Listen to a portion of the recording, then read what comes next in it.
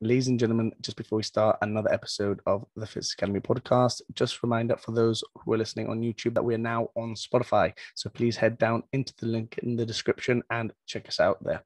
On with the episode. If you're lucky enough to even be able to put a ball in your hand and bowl it, just count your blessings and just appreciate that you're able to do something that millions and millions of people would wish and pray that they can do.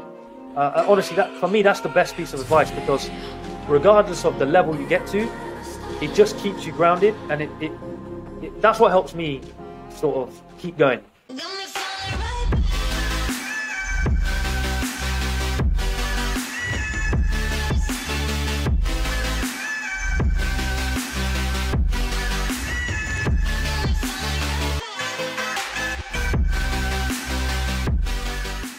Welcome back, everyone, to another episode of the Fitzness Academy podcast. This has been a long time coming, team, and you'll understand why when you get to the end of this podcast. So, gratefully joined here by Shahbaz Choudhry, mate. Thank you so much for coming on. My pleasure. Thank you for having me. No worries. So, if you don't know who he is, he's obviously, I'll let him get into it in a little bit, but he's obviously founder of the Pace Journal, which is obviously something that I follow quite closely and have done for a long time. Obviously helping an extraordinary amount of young cricketers and cricketers as a whole achieve what they want to achieve and help them bowl faster, help them be stronger, both mentally and physically as well. That's important to say. So, but before we get into any of that serious stuff, mate, I'm going to be a complete child here and ask you a little bit of an icebreaker question. So I always ask this to the professional sportsmen that I have on. As a fast bowler, and I know personally, I used to have a hell of a lot of superstitions when I was younger. Making sure I put my left boot on first, making sure that I had 2 socks on the left foot and 1 sock on the right foot to make sure my landing foot was perfect. Did you, or have you still got any superstitions before you bowl, after you bowl, during you bowl? That's a very good question, to be fair. I guess I have like a ritual. I mean, if you want to call it a superstition, you can. But I have a few rituals. 2 socks, similar to what you said. That's definitely one of them.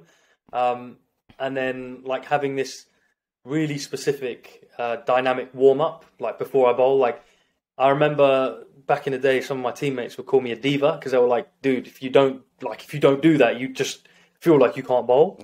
But I'll tell you something interesting. I've had occasions where I haven't been able to do that dynamic warm up, and I've even bowled in like Air Jordans.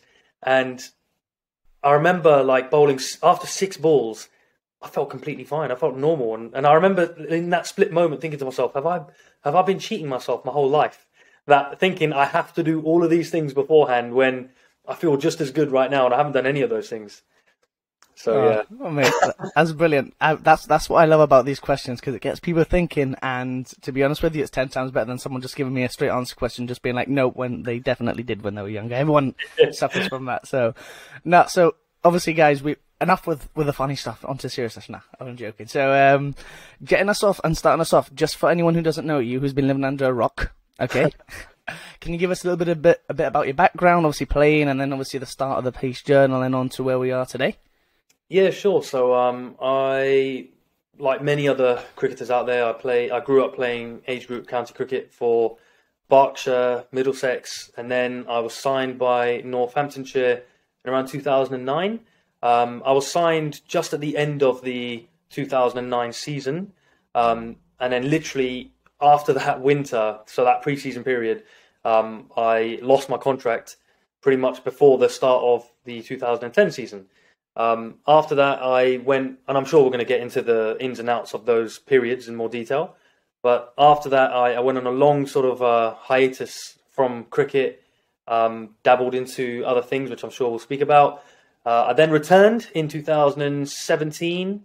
I founded a project called Pace Journal, which is basically a platform where we deliver insights and experiences from past and present cricketers, coaches, anyone who's basically done something worth knowing in fast bowling. And then, yeah, it's pretty much here I am now. It's been, I can't believe it's been 4 years since we launched Pace Journal. I think it's 5, sorry. I think it's been about 5 years now since we launched Pace Journal, and yeah, it's been a hell of a ride. Well, I'm someone who can actually vouch for this, because I followed it from almost day dot. And from when it was just yourself, and then obviously managing to, and I'll get onto it in a bit more as we will do, obviously founding and collaborating then with Tamar Mills and becoming coordinators, if you like, of the platform, no? Yeah, yeah. Mate, that's unbelievable, because I've looked up to Tamar for a hell of a long time, and obviously based on from where his stuff from Essex, and then obviously his stuff into Sussex, and moving on from there, and all of his journeys and stuff like that, it's amazing. So starting us off then from when you were playing, obviously still playing, but when you had that goal of obviously becoming a professional cricketer, and then having that aspiration like so many other people do. What is it like then when you're going through those age group county setups? Because I've spoken to a lot of professional cricketers, and they say that they've been a bit guilty of probably feeling a bit too comfortable, and then later on understanding that, you know, the hard work's got to be done. You know, at any moment, you know, this thing could come to an end, or you might not have that extra day. What was it like for you then in that setup progressing on? Yeah, again, a really good question. I guess everyone will have their own sort of individual journeys, hurdles and stuff like that. I mean, I think I was quite lucky in a weird way. I come from a family of cricketers. I never really took it that seriously. It was only when a family friend, he basically played for Berkshire. His dad said to me, "Oh, do you want to come and play cricket?" He came and picked me up, took me to the cricket club.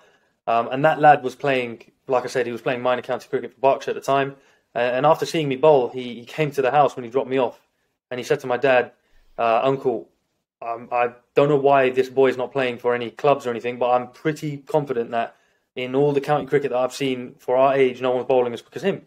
And again, my dad didn't really take it that seriously. I mean, his brothers, my uncles, were quite prolific in Pakistan in terms of playing cricket. So I think he just fobbed it off like, he's all right. Like, how good can he really be? And then I got invited to the district trial. So I'm not sure if you're familiar with that process over here. You've got the levels are basically like school, club, district, county, region, and then it's national. So district is below county. And I remember going to the district trials, and literally no word of a lie, after like 3 balls, the district coach came out and said, "Dude, you shouldn't be here. You should be in the county squad."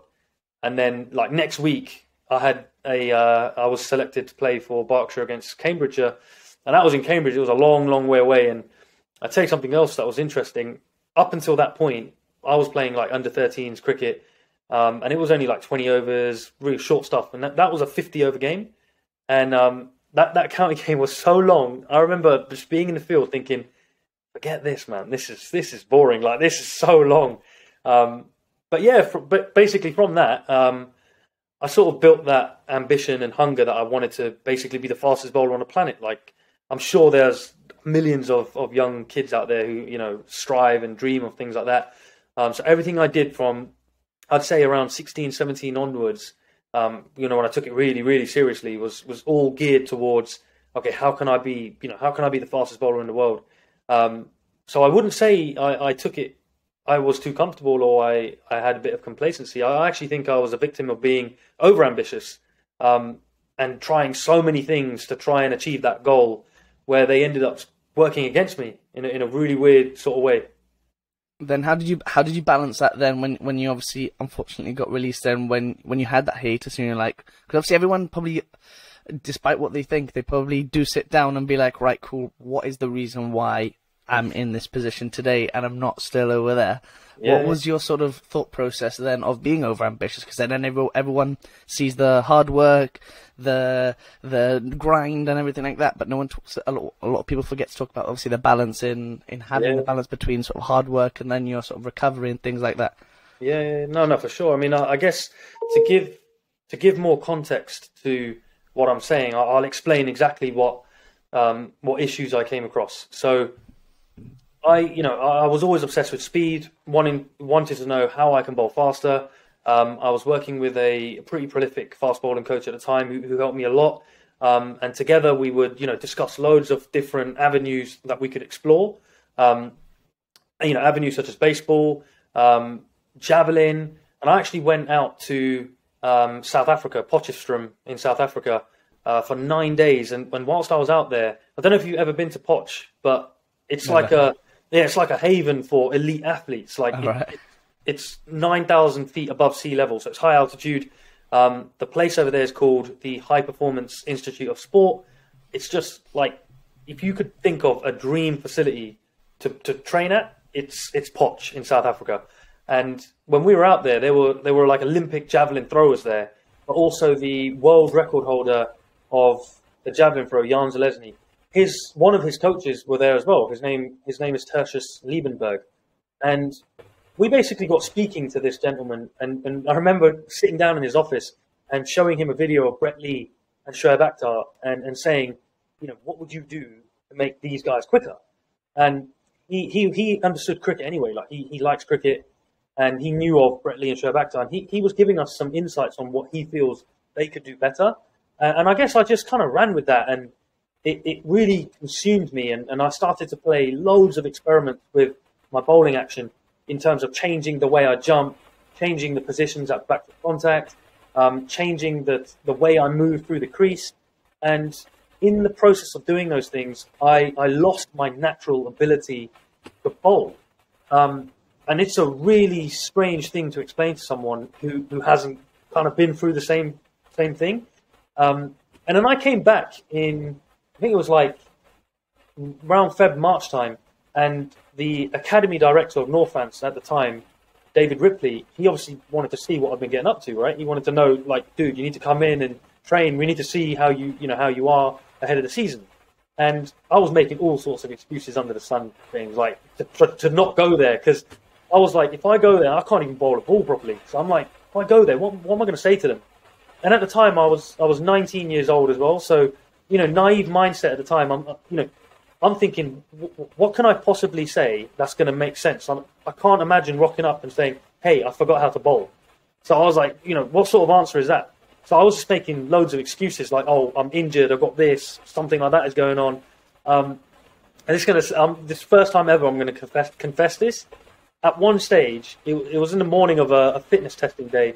I actually walked to the edge of the motorway, and I rang David and I said, oh, the car broke down.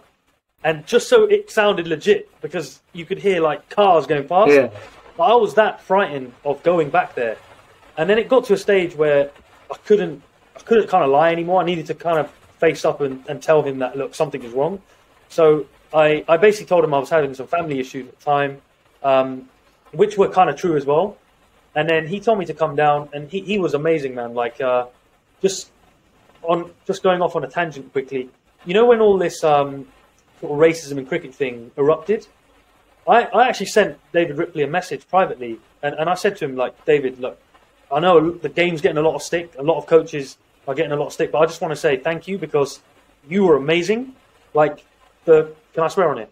Yeah, go on. The shit I put this guy through, like, I was like, dude, you gave me fair chances. Like, I really appreciate you. And obviously, I was getting paid monthly at the time, and he literally took me to the county ground, and he opened up to me, and he told me about his own struggles, which obviously I can't mention, but he told me some pretty personal stuff. And he was just telling me that, look, I understand, Shahbaz, because I've gone through similar things myself. So what he said to me is that we'll put you on compassionate leave, so you can continue, obviously, getting your monthly payments. But I remember him saying, I can't do that forever. So you need to, whatever's going on, you need to get it sorted fairly soon. And I tried so hard for like 2 years, but pretty much after like 3 months, I just remember the payments from Northants just stopped. And I didn't even, again, at the time, I didn't even think to contact them, or I kind of left it. It was a very, very immature period of my life in terms of how I dealt with the whole situation. But I was just really trapped, man. I felt suffocated in the sense that, what do I say? How do I communicate what I'm going through? And on top of it all, James, I was very, very hurt, because if I had lost my game because I was busy partying, or, do you know what I mean, like messing around or something, I'd be great. I was training 3 times a day every single day. So I'm like, man, this is just so unfair. Like, I'm training harder than everyone that I know, and I'm going through this. So, yeah, I hope that puts a bit of context into, how, all of these issues happened in terms of what happened to me. That's where I'd say overambition is a blessing and a curse. It's a blessing because it will drive you to commit yourself, to make sacrifices. But it's a curse because when you literally put every single egg in that basket, if something goes wrong, you kind of have nowhere to turn. You're facing a brick wall, and you're like, where do I go from here? Do you reckon it was a case of quantity over quality in a certain sense, where you knew exactly what you were doing in regards to sort of working on your technique, on, like you said, your back foot contact, front foot contact, whether it's sort of I don't know, sort of alignment at the crease, whatever it may be. But then you were doing so much of it that you didn't obviously give yourself time to almost, I don't know, like reevaluate, but go back to the drawing board, and you were focusing so much on how much you can change rather than understanding what you actually did quite well. Yeah, I actually, to be really, really honest with you, I think it was more lack of direction. And again, I'm always very careful when I speak about this because I don't want to offend, my past coaches or anything like that. And I, by no means do I hold people responsible for how my career turned out. But I remember at the time, the things that we were sort of uncovering from the javelin world, they were very new to cricket. Like no one was talking about this stuff, and at the time I also recognised this because my coaches were all ears. Do you know what I mean? It's like now when a bowler works with me, when they're speaking to me, a lot of this stuff I've tried it, so I've got a baseline understanding of what they're saying. But a lot of the stuff that we were hearing at that time, no one had tried these things. So even the coaches that I was working with, they didn't really have an A to Z understanding of these. Theoretically the stuff made sense, but from a practical point of view, this wasn't tried and tested. So I think that is where it cost me a lot, because I didn't really have direction. I didn't have anyone say to me, do this and then stop. You need to stop that and do this now. And I think that's where it really cost me. I think quality over quantity is a big thing, but even like the training that I was doing, man, it was very specific. Like I didn't really waste much time. It was the direction. What I really needed was someone to step in and say, you're going overboard with this. Just rein it in and just get back on this track. So I was pretty much going at it alone and reporting all of my findings back to coaches and stuff like that. Is that why you felt you needed a little bit of a hiatus then after all that had stopped? No, I'd say the hiatus came from just simply having enough, man. Like, when you play a sport for fun, you really enjoy it. And I remember my brother's business partner, Fadil, his name, he's an amazing guy. He was a mentor of mine at the time. And I remember speaking to him and I said, because he asked me, he was like, when was the moment you decided that you needed to have that hiatus? And I said, I remember I was out on I was playing a match for Dinton at the time. And I was standing in the field and I was watching everyone and they're all smiling, they're all having fun. And I remember my heart was just beating. And I'm like, the realization hit me that everyone is here having fun, whereas I'm here basically fighting for my life or for survival. In my head, I'm thinking, if I don't get this right, am I going to be homeless? Like, what am I going to do? Am I going to be, what's my job going to be? I was really panicking in that sense. So I kind of needed a break from it, because the more I thought about where I was at, the more I thought about where I needed to go, it was just weighing down on me as this really impossible mountain to climb. And how did you sort of disattach yourself? Because was it an immediate, like, I need to, like, disattach myself? Or was it, like, a gradual, you stopped training sort of as much daily, and then you kind of just sort of decided, right now, I'm going to stop now for a bit? I was actually, that's another very interesting point, because I'm very lucky in the sense that at the time I was quite good friends with, I still am, he's one of my best friends, a strength and conditioning coach called Ruben Tabares. I don't know if you've ever heard of him. I mean, he's trained some prolific athletes, world champion boxers like Amir Khan, David Hay, Derek Chisora, Dillian White. He trains footballers, he trains like super high level athletes. And at the time, I was spending a lot of time with Ruben, and I was always obsessed with like branding, advertising, just human communication in general.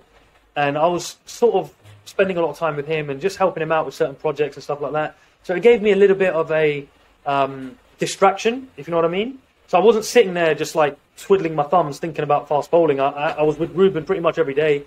And, he was training these amazing athletes. So that was quite inspirational for me as well, just watching, how the heavyweight champion of the world goes about his training, and then literally would leave that. And there's a rapper called Tiny Temper. I don't know if you've ever heard of that guy. So Ruben was training Tiny at the time. So I was literally like around these really amazing people. But I'll tell you something interesting. Everywhere I would go, people would always associate me with cricket and fast bowling, which again, I was trying to shake off this identity of Shahbaz the athlete. But it was like, no matter how much I tried, everywhere I would go, people would recognize me as that. So I remember just going on a bender in the sense that I was eating all sorts of rubbish. I was trying to I thought to myself, if I get really fat, maybe this is just my excuse, James, putting on weight. But I was thinking, if I get really fat, people will kind of not ask me about sport because they'll probably look at me and think, yeah, he doesn't play anymore. Because it was hurtful, man. Everywhere I went, everyone would ask me, how's cricket? How's bowling? Like, are you where you want to be and stuff like that? And I was trying to run away from that, almost to the point where I was avoiding people because I didn't want to face those questions. Yeah, and is that sort of how you then sort of decided to put out all your stuff then on Pace Journal? Because then obviously if you're being asked about all of these things, about how everything's going, I suppose it was almost a sense of, right, I might as well get it out so then everyone knows, so people start asking me. It sounds weird, but is that kind of a way that it was? No, this all happened around... So I lost my contract in 2010, and no word of a lie, I grinded it out until 2012, by the way. Like, behind the scenes, I spent 2 whole years trying to figure out what went wrong and trying to correct it. And in 2012, I kind of accepted this is not going to happen. And that's when I thought, okay, hiatus is required. And I left the game from that point. And then from 2012 to 2017, my brother, he had a tech company at the time, which is obviously where him and his business partner would work together. They had an office really like next to the house. So I'd literally be with them pretty much every day. Like they would just be working on their startup, and I'd be sat there just watching how they build a business. So can you see, like on one end, I've got Ruben Tabares training all these world champions, and then I'd leave Ruben and come to my brother and Fadil and watch how they were building this startup. So I was kind of like infused in a completely different world. You were surrounding yourself with amazing people who are doing a lot of things. Yeah, naturally, and that's why I say I'm really lucky because naturally my environment was a thriving environment. So I was in there, and then in 2017, this kind of mad. Even when I look back, like having this conversation with you, it's such a like strange sort of narrative. My uncle, his name is Zahid Saeed. He was a prolific left-arm fast bowler in Pakistan. Now, the reason he didn't play for Pakistan is because it was Wasim Akram, Waqar Younis, Shoaib Akhtar, and then it was Zahid Saeed. They're all right. Very hard team to break into. He broke all sorts of records in Pakistan, and then he got selected in the Pakistan squad to tour the West Indies. And I remember that day so clearly because my dad was like blasting out like these Pakistani anthems in the house, and it was such a proud moment for the family. Like, my uncle finally got selected in the Test squad. I think at that time Wasim Akram was injured, by the way, so it was like he got a break. And then what happened is the sponsor of that tour pulled out, so the actual series didn't go ahead. So what they decided to do was they turned the team into a Pakistan A team, and then they sent them to Kenya to play a triangular tournament with India. And my uncle played 2 matches.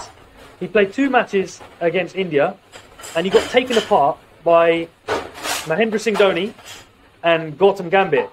Again, not so bad. Yeah, and these guys, they were playing for India A team, by the way, so they're trying to break through as well. And after that, basically the selector said to my uncle that he can't handle big match pressure.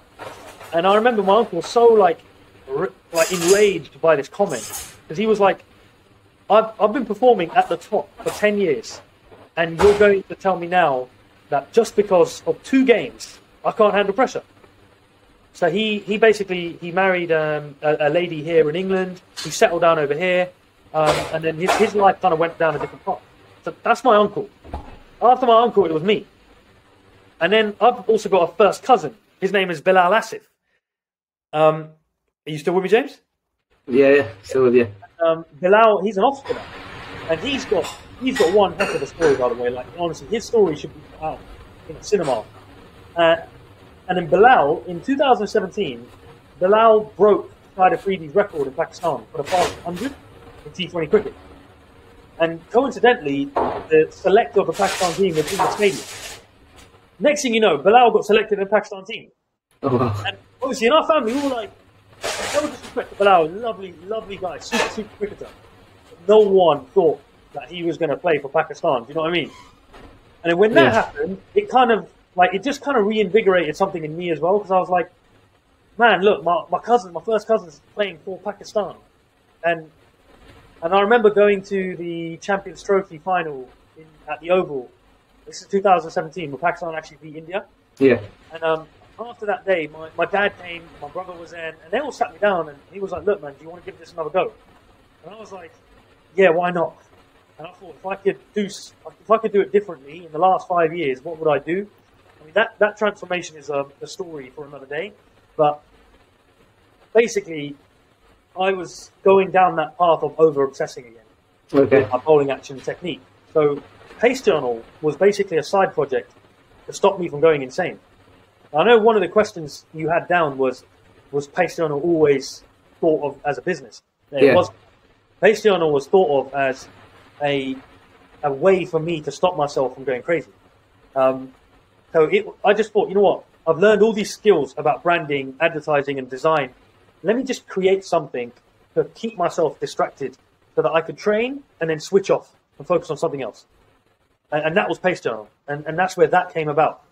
That's why I actually ask a lot of sort of professional athletes this, about their balance, if they have, what do they do in their spare time? And a lot of them are actually guilty, and they admit to me how they think that they think cricket, or football. But then obviously, I think it depends on the type of person if they actually use that to their advantage or it's actually against their detriment. Yeah. So, like, for yourself then, did you ever worry that you were doing too much cricket, or did you know that, right, this Pace Journal, at the time, sort of Pace Journal page, because obviously look what it's turned into now, is going to sort of transition into something big? Nah, honestly, James, no clue.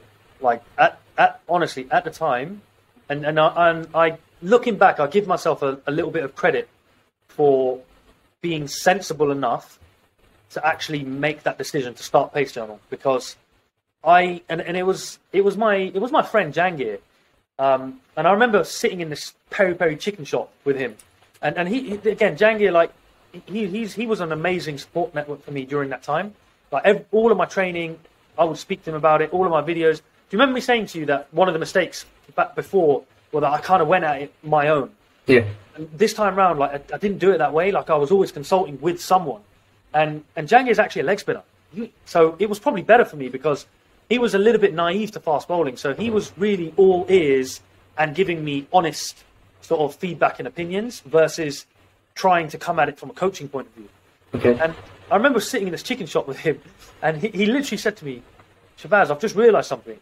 Every single day, all we do is talk about fast bowling, and it's unhealthy. And he goes, I'm just thinking about it. On the phone, fast bowling. Face to face, fast bowling. And he goes, we need to stop. And that's when I thought, okay, I need to do something else. I've learned all these skills from branding and the marketing side of things. And then I didn't want to go too far away from cricket as well. So I thought, what can I do which kind of blends both worlds together? And then obviously started Pace Journal, and the balance naturally sort of arrived. Okay, so then obviously you kind of found your balance sort of, not by accident, but like sort of you made sure that you sort of created something else to have that, no? Yeah. I would say it was, I mean, I never thought it was going to become what it has, but at the time, I was like, and I think this is important for anyone listening as well, to try and find that balance, make sure it's something you're passionate about. Because for other people, that balance could be, I don't know, studying a subject which they don't really care about. And if that's the case, that's not true balance. Because true balance is when you're invested in the whole project. So for me, it was actually less about fast bowling at the start. It was more about the design. So at the time, I was more obsessed with how can I create a really nice logo? How can I create a really pretty color scheme? How can I create something which is marketed differently from everything else out there? And that took my mind completely off of my own bowling action. And that natural balance was so critical for my mental health. And then where did you sort of, you used it obviously as this sort of balance mechanism and this sort of mental health sort of manager, if you like. How did you then deal with it when it started to gain a little bit of traction and understand that, bloody hell, I've actually got something here which is actually can help a lot of people? Yeah. So that arrived. So in 2017, I was 120 kilos. So I was 30 kilos overweight. So I had to, like, the first step in trying to play again was get fit. So that took a lot out of me. That 6 months, like just literally training like no tomorrow. And then when I played the 2018 season, it was very tough. Like the season was a tough season for me to play.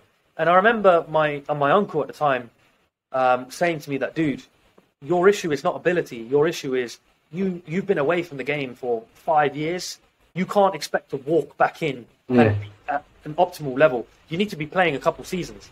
And obviously, I'm at the time I was 28 years old, so I had a very important decision to make, because at this time we had only interviewed a handful of people on Pace Journal. But I remember sitting down and thinking to myself, okay, I either continue, chasing a career in cricket, or I basically try and invest my time into building this small project which seems to have some legs. So that was the turning point for me. It was the end of the 2018 season, and I thought, you know what? Let me be really smart about this. You're 28 years old, Shahbaz. Do you want to get to 30 and then be like, okay, that's another 2 years gone. I'm not going to make it. Or do you want to spend that time trying to build Pace Journal and see where that goes? Did I answer your question? Sorry. Yeah. So you almost redirected your energy in a certain way, sort of. Basically, yeah. I would think of it as I've got a limited supply of energy. Where's that going to go? And the decision I had to make, what I had to weigh up was where would I get the most return from my energy? Did you almost find it difficult then to sort of step away from focusing on your playing career, or was it very naturally sort of directed towards Pace Journal in that sense? Good question again. It was. I'll tell you what. When I did things differently in the comeback, everything went my way, in the sense that a lot of the hardest thing for me in 2010, by the way, or 2012, it was the fact that I couldn't bowl. Like that would haunt me. Like I didn't even want to watch cricket, because I'm how I just missed that feeling so much. So when I came back, I got super fit, super strong. Technically, I was good. So my bowling was actually in a place where I was really content. So it wasn't that hard to walk away, because I was satisfied in my heart that I'm in a good place in terms of my bowling. And then obviously with Pace Journal still being linked to fast bowling and stuff like that, I was still involved in the... You still got that sort of stimulus that way, like regardless of whether you're playing or not. 100%. So again, it comes back to that thing where I said, you've got to be passionate about it, because if you're passionate about the subject, then it's going to be less painful to switch. And then did you sort of use those lessons that you learned from your playing career towards Pace Journal? Because a lot of things which I've sort of read about you and I've done myself, like they sort of kind of link into what we're doing together, what we're talking about here. Because, setting up like the Fitness Academy, like I've done, or the podcast, for example, it takes sort of discipline, because a lot of people will tend to say something and they'll start it for a little bit and they'll drop off. Whereas yourself, and I like to think myself as well, stay very consistent with it, and you've got to now, which is unbelievable. And sort of one thing which I learned, or sort of heard about you, was you said you remember sort of the head coach of Northants saying, "I will make an example to you and some of the lads who turned up late." Could you sort of relay that towards putting a post out late and then that not getting the traction as well? Yeah. So just in what you said there earlier, I think for me, the work ethic that I had in my pursuit of trying to become the best fast bowler possible, that naturally carried itself over into Pace Journal. So what the head coach basically said there, and for me, I lived in Reading, so I had to, and this is crazy by the way, I had to walk to the train station. It's about 30 minutes. I had to get a train from Reading to London, Paddington. Then I'd have to take an underground from Paddington to Euston. Then I'd have to walk 5 minutes from Euston Overground to Euston Underground to Euston Overground. Then I'd have to take a train from Euston Overground to Northamptonshire. Then I'd have to take a black cab from Northamptonshire station to Wantage Road, which is where the stadium was. And there was a couple guys who played with me at the time. Some of them are big, by the way. I'm not going to mention any names. Some of them played for England. Okay? And some of them would arrive late to games. Not to games, to training, sorry. I remember David Ripley saying, guys, look, this is unacceptable. This guy's having to travel like over 2.5 hours to get here, and he's here early. Some of you are 5 minutes down the road. So I think that work ethic, it was instilled in me simply because I wanted to be the best. And I carried the same sort of drive into Pace Journal, where if I'm designing a post, I want it to be the best post ever. And you'll know this yourself, because I've seen the way you've been going back and forth with me, the consistency. You have to be very relentless in the sense that you can't really compromise on your standards. If you're gonna try and achieve something, if you've got a high standard for it, there is no excuse. You have to literally sacrifice everything to try and make that a realization. And even if it's difficult, that one thing that you mentioned just there, things that a lot of people don't see is that they think, oh, he just put out a post, it takes 5 minutes. It takes a good amount of time to plan a post, to think about what you're going to do, and then find out how that helps someone else, because I was guilty of it in the past, that just putting out content and actually not understanding how I could actually help someone. Not necessarily find a niche, because what I like to do is try and help as many people as possible. But almost in a way, try and find out how I can help as many people as possible in the right way. So if it's a post about nutrition, find out how can I help someone who's sort of having an eating disorder, or someone who potentially is a bit overweight, and then understand that I can't help 10,000 people at once, that I can probably focus one day at a time to focus different people. So for example, with a podcast, a lot of people say, well, James, you call the Fitzness Academy podcast and you're having someone about cricket on, how does that relate to a certain way? But then fitness, or like the way I like to do things, is very all-rounded, and it's based about different journeys, about how some of your words have 110% help, not me, or not just me, sorry, everyone else as well who's listening. Yeah. I mean, so, just to go back on that point you made, even there, for me, the big thing from the outset with Pace Journal, and this, I guess this is where my intentions were and still are very pure. I looked back at myself and I thought, and I remember my uncle at the time, he would say things to me that I would just ignore, because I'm like naive at the time. I've got these great coaches in my corner. They're not telling me the things that my uncle's telling me. So I would ignore my uncle. And then afterwards I realized that the world is quite an ignorant place. And I even put myself in this category, by the way. If I had not achieved, I don't like saying that because I like to think of myself as a humble person. If I hadn't have achieved the things that I have, how much merit would someone actually give to what I'm saying? Yeah. Do you know what I mean? Yeah. So from the outset, I was like, there are going to be millions of young bowlers like me out there who are going to make the same rookie errors. So how can I stop that from happening? Like, genuinely, like, my heart was going out to these people, and I'm spending a lot of time on my personal Instagram page, like messaging people, telling them, like, stop doing this, trust me, don't do this, you're going to mess yourself up. And then ultimately they're still doing it, and I'm thinking the only reason they're not actioning my words is because I'm Shahbaz Choudhry who didn't make it, and until Shoaib Akhtar or Tamal Mills says it, they're not going to take it seriously. So I was like, in order to protect these people, I need to bring very credible voices to the forefront. So literally all of my interviews at the start, they were kind of centered around protection. So I'm asking qualified bowlers. I'll give you a classic one. A lot of what you will see in the amateur game is bowlers checking their speed with speed guns and coaches telling them their speed. And I remember this crushing, like, even crushed me at one stage. And I remember asking Jofra Archer, like, do you care about speed and stuff? He was like, no. And I remember there was a video of Tamal Mills bowling, and someone was holding a speed gun. And I sent him the video, and I said, oh, Tamal, I'm just curious, what did the speed gun reading say? And he goes, Shahbaz, I've never seen that video in my life, and I don't know what it said. And I was like, well, did you never check these things? He was like, no. So I thought, look at the difference. The real fast bowlers, they don't actually pay too much attention to the things that the amateur bowlers are obsessing over.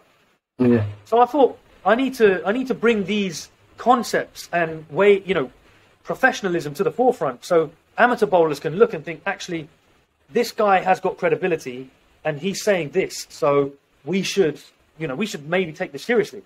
Well, so almost if you look at it, two of the best, statistically, two of the best fast bowlers to ever grace the earth, which is even fast bowlers or seam bowlers, Stuart Broad and James Anderson, and even sort of obviously filming today is when obviously England wraps up the series against South Africa at home. Someone like an Ollie Robertson, who statistically is not coming across being like, I'm bowling 85, 90 mile an hour blasters down there, but I'm still picking up wickets, and you're still getting wickets in that sense. And you look at someone like Nokia, who was on the other opposition team, wasn't getting them wickets towards the end, because nowadays you would think that, and I think you have to be quite naive to understand that batters are bloody good nowadays, and they know how to sort of manipulate those faster bowlers and use that pace, and sort of, how was it for you in understanding that when you were having that conversation with them? Because again, like, as they've gone on, and I've heard Tamal say it a few times sort of off air, that batsmen are really good, you're going to have times where they're going to win. Simple as that. I think nowadays the way the game has evolved, the higher the speed, the higher the risk. Yeah.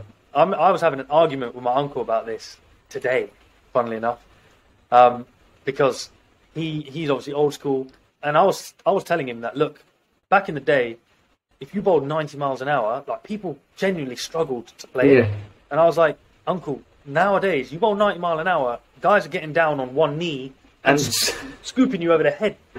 And I was like, do you honestly think it's easier to play fast bowling now than it was before? And he was like, no, it was harder back then to play fast bowling. And no, sorry, I got it horribly wrong. He was saying that it's back in the day, the batters were better or something like that. And I said, look, nah, man. I was like, look, it's the way that these batters are playing 150 now. Like, it's a joke. Like, and I said, just the facilities, the resources that people have now, speed. It used to be this really, really big asset. Now it's almost a it's a bit of a liability, man. It's vulnerable. Like, you get an edge at 90 mile an hour, it's more than likely it's going for 6.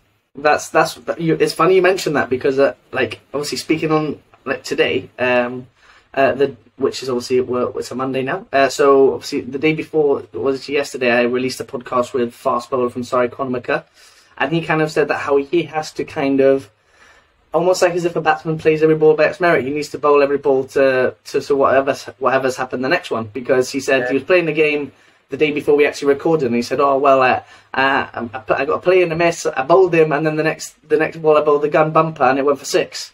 And he top edged it for 6. So he kind of, I like the mentality he has, where he just like, well, it happened, and he pushed on. So again, like, and we can use that to a million and one different things, like whether that be in business or in, like, when we're talking about what we're doing now.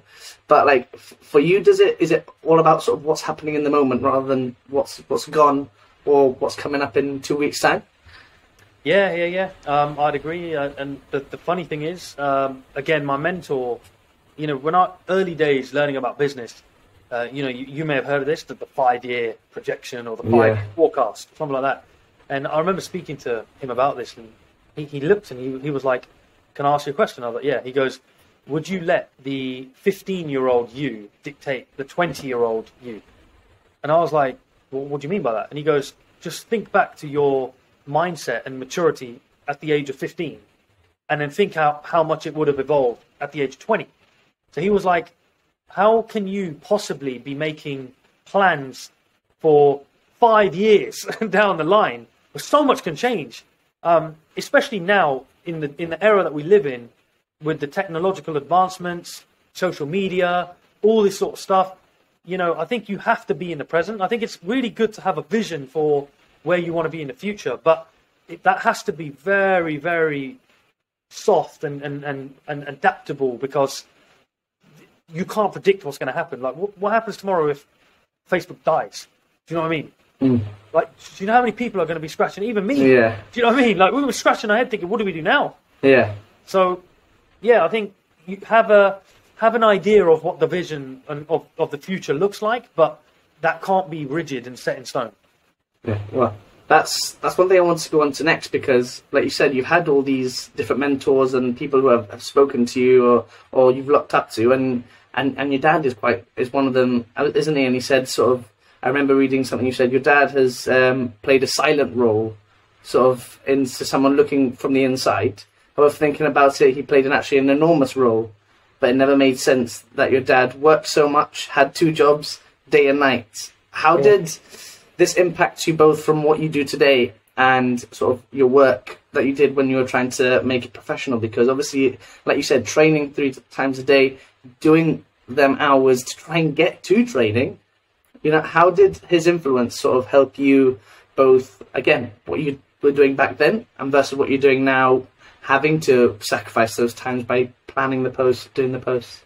Yeah, I think, again, I think support networks in general don't get enough credit. Obviously, my support network, massive part of that was my father, even my mother, man. Like, my dad working all those jobs.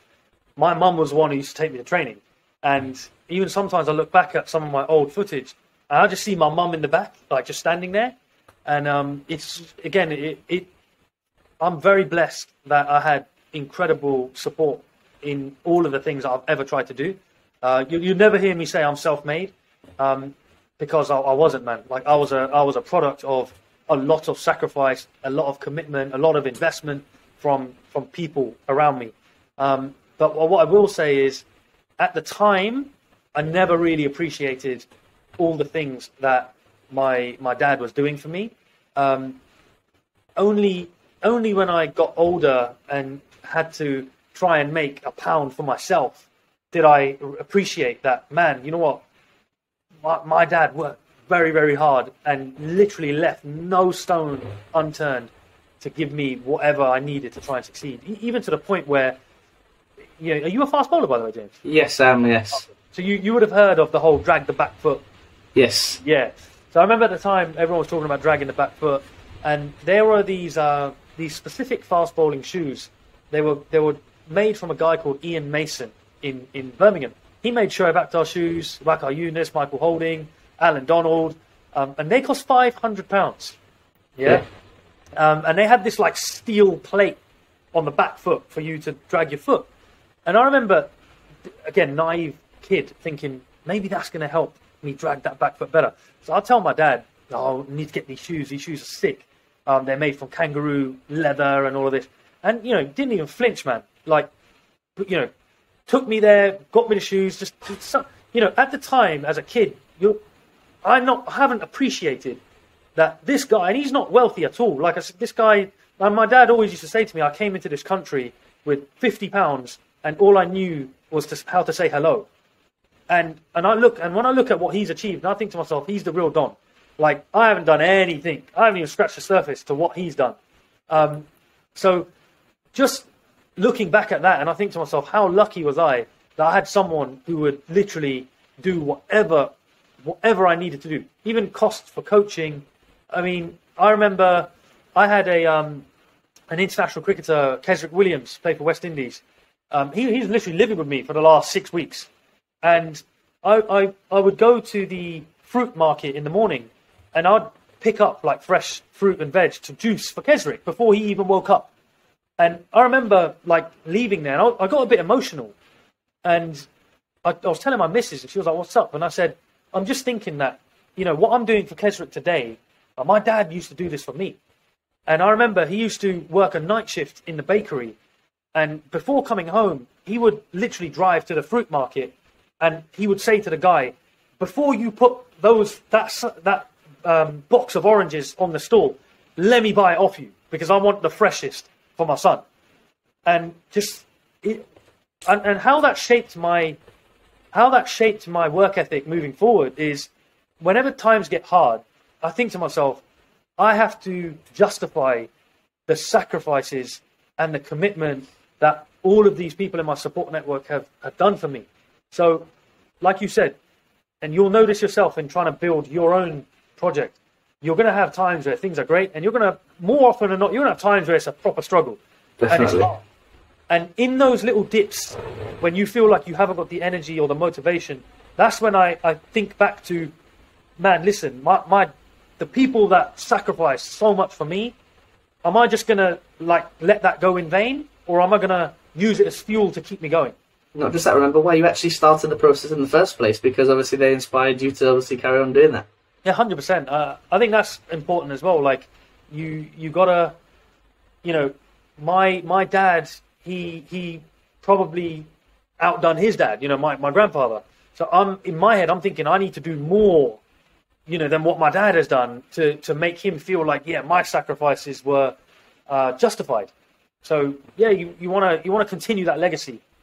That's brilliant, right? So, talking about legacy, sort of, what's then next for the Pace Journal then? Because obviously we've seen you've been doing some unbelievable stuff, and trust me, we're going to leave all the links in the description, guys, so you can go and check it out for yourself. But what's next for you guys? Obviously, you've just come off of doing a huge event with obviously England's head strength and conditioning coach as well, which obviously I follow quite closely, Tamal himself, and a load of international sort of coaches. So what's next for you guys, and then what's next for yourself as well? Yeah, and you know what, you're gonna come across the same hurdle that I'm currently at, and it's basically, you know, what do you do next? Like, I remember when I started the page, it was a distraction for me to stop myself from going insane about my bowling technique, and then it became, all right, I want to get to 10,000 followers. Then it became 20,000, then 30, 40, 50, 60, and then it was like, you know what, no one's ever created a fast bowling anthem for fast bowlers. I'm going to go make a song. When I did that, then there's so many things. Write a book, launch an event. We're in the middle of talking about a fast bowling product with a very big company at the moment, which we're prototyping actually at the moment. Awesome. Poor Tamal's having to bowl with that, and we're getting plenty of pictures of bloody toes and bloody socks because he's putting them through their paces. So I guess in terms of what's next, I can't really answer because I don't know. Okay. But what I do know is we're going to continue, obviously, trying to serve as many fast bowlers as possible. And I guess the challenge we have is, how do you do that and keep things fresh? Because, you know, it's a really tough battle, because the way social media changes as well. You know, I remember when Reels wasn't a thing, and everyone's telling me, oh, you got to post Reels. And then I'm like, well, that's not really our thing. Like, our identity is not really posting videos and stuff like that. So you then question your own integrity and your own ethics. Like, shall I scrap what I was doing and now do this? So all I know for sure is whatever we do, it's going to be down the line of trying to help as many fast bowlers as possible. And from a creative point of view, it's trying to do that in a fresh way, which is engaging and still quite modern. Brilliant, mate. And obviously I'm looking forward to watching that myself, obviously soon, following from day one, seeing where you get to, mate. So, and then final question is because normally we ask sort of who's your biggest role model is, but obviously you've answered that well and truly and more than I could ever imagine. But what's one piece of advice sort of for anyone who wants to be the next sort of fast bowler, or sort of the best fast bowler? Because although sort of you said you may not be a professional, doesn't mean that you're not up there, mate. Definitely not. Don't put yourself down.